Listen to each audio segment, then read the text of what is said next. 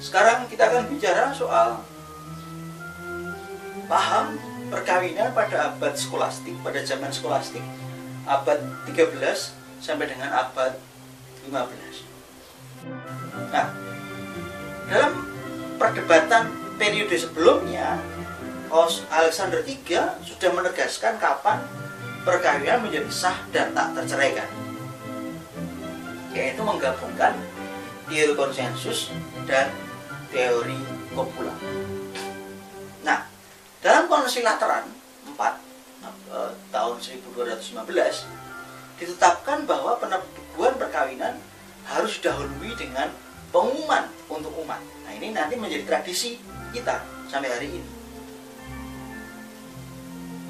supaya mereka boleh melaporkan halangan-halangan yang mereka ketahui, dan bahwa imam yang memberkati perkawinan secara tersembunyi akan dijatuhi hukuman suspensi selama 3 tahun. Jadi kalau ditanya kapan muncul tradisi bahwa harus ada pengumuman nikah, itu sejak Konsil Lateran 1215. Para teolog skolastik juga berhasil menjelaskan dengan lebih tegas arti dari sakramentalitas perkawinan. Mereka menerangkan bahwa ada hubungan antara perkawinan dan rahmat, baik rahmat yang ada pada semua sakramen maupun rahmat yang ada dalam sakramen perkawinan. Pertanyaannya adalah, rahmat apa yang ada dalam sakramen itu? Nah, yang pertama, perkawinan tidak hanya memberitakan rahmat yang sudah ada pada orang Kristen, yaitu menyembuhkan nafsu suami istri dari hawa nafsu yang tidak teratur. Jadi mempertahankan rahmat yang ada. Yang kedua, sakramen perkawinan menurut Mas Aquinas memberikan rahmat medicinalis, tapi juga rahmat in ordine ad bonum. Apa itu? Bantuan abdi kodrati bagi suami istri agar mereka mampu menjalani tugas-tugas mereka sebagai suami istri. In ordine ad bonum. Jadi sakramen perkawinan memberikan rahmat sehingga suami istri mampu menghidupi tugas mereka sebagai suami istri. Nah, para tokoh skolastik juga menunjukkan bahwa perkawinan mengambil peranan penting dalam sejarah keselamatan. Apa itu? Yang pertama, sebelum ada dosa, perkawinan dipandang ad officio. Pernah kita bahas sebelumnya. Setelah ada dosa, perkawinan dipandang sebagai ad remedium consubstantiae, penyembuhan dari dosa asal. Tapi kemudian akhirnya perkawinan diangkat menjadi sinium efficax dari rahmat Allah. Apa itu?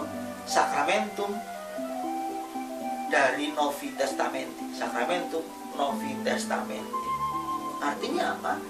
Dengan perkawinan orang diangkat menjadi rahmat Allah, dan di situ menjadi sakramen perjanjian yang baru.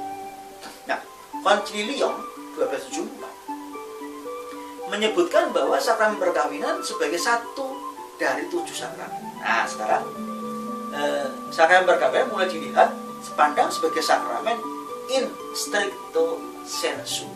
Apa artinya?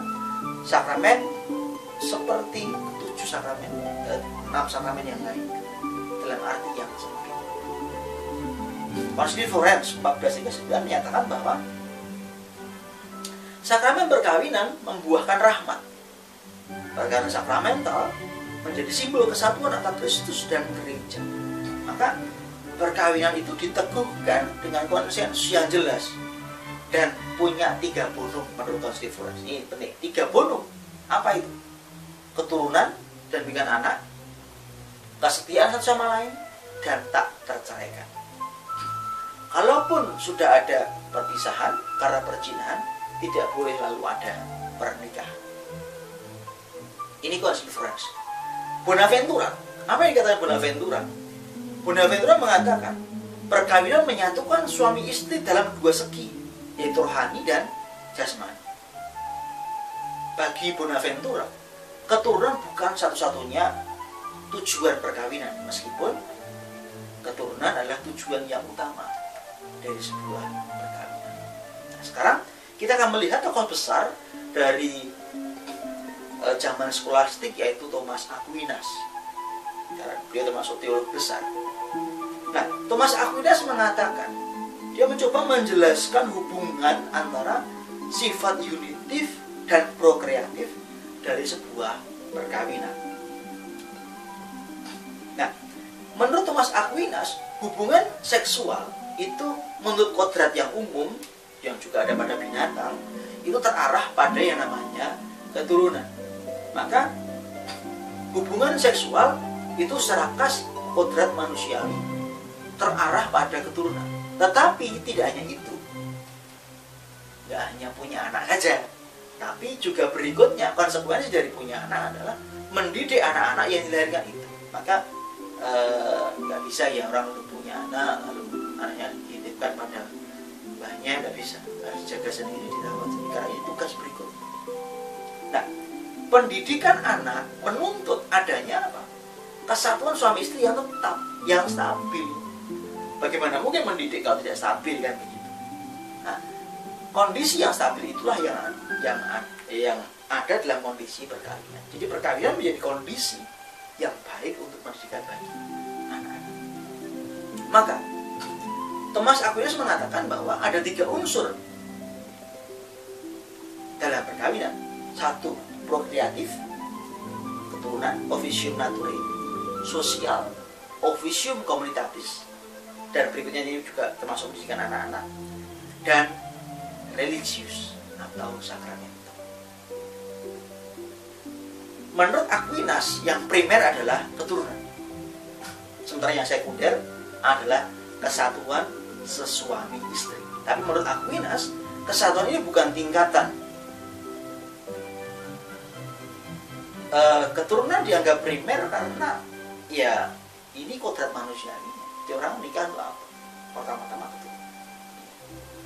Nah, menurut Thomas Aquinas, perkawinan bersifat tak terceraikan. Karena apa? Karena melambangkan dan menghadirkan hubungan cinta antara Kristus dan gereja yang juga bersifat tak terceraikan. Nah, kalau kita melihat gambaran umum yang ada, maka kita bisa mengatakan bahwa tokoh-tokoh skolastik abad 13 sampai 15 sepakat bahwa perkawinan itu baru sepenuhnya menjadi sah tak terceraikan bila sudah ada matrimonium ratum et consumatum. Matrimonium ratum artinya matrimonium yang diratifikasi, disahkan dengan apa? Konsensus. Et dan consumatum, sudah dikonsumsi. Maka kalau Anda nanti mau menikah, ya jangan lupa, jangan hanya di gereja saja, segera dikonsumsi. Karena itu menjamin bahwa ini pas ini sudah pernikahan ini sudah betul-betul sah. Nah, konsep ini diteguhkan Alexander III, lalu Ignatius III, Paus Gregorius IX. Nah, matrimonium ratum et non consumatum masih bisa diceraikan.